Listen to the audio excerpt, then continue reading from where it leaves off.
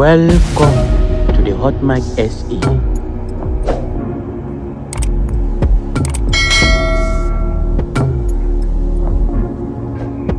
Collen Malatji, a misguided mini Malema. Collen Malatji, the ANC Youth League leader, has proved to be a divisive figure. Instead of representing the views and interests of young people, he has become a rented gun used to attack political enemies of those who feed him.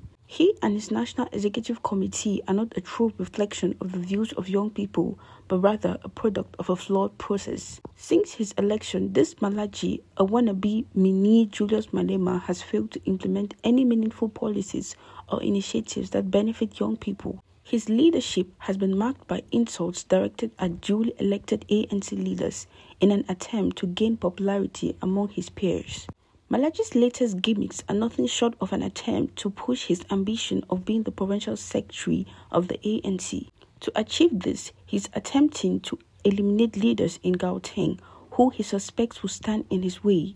His recent rants about the ANC being more focused on slay queens and sagas than campaigning are hypocritical, given his own luxury lifestyle. He has been seen parading across the country with luxury cars, bodyguards and expensive alcohol, all under the guise of campaigning. The ANC Youth League's failure to mobilize young people behind the ANC banner is a clear indication of Malatji's ineffectiveness. Instead of holding his organization accountable, he chooses to insult elected leaders. The mini Malema has failed to take his home province to a provincial congress, yet he chooses to insult leaders who have convened their congresses and were duly elected. Malatji's defense of the DA, a rival political party, and his promotion of an ANC-DA coalition should be a cause for concern. His actions are a betrayal of the principles and values of the ANC Youth League. The graves of Anton Lembende, Peter Mokaba, and Sindiswo Mokaya have been urinated on. Those who are close to him are afraid of calling him to order because they have ambitions of leading through patronage. We are not inspired by pseudo-revolutionaries who are sustained by popularity-seeking rants. A leader who relies on insulting other leaders to get media attention is not worthy of respect. Young people must reject Malatji and his leadership.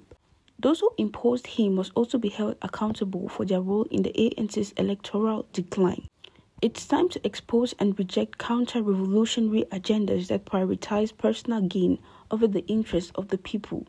Such characters are the reason for the ANC's electoral decline, and they should be exposed and rejected for their attempts to protect their ill-gotten wealth. South Africans in the comments reacted quite negatively to Collen Malatji's behaviors.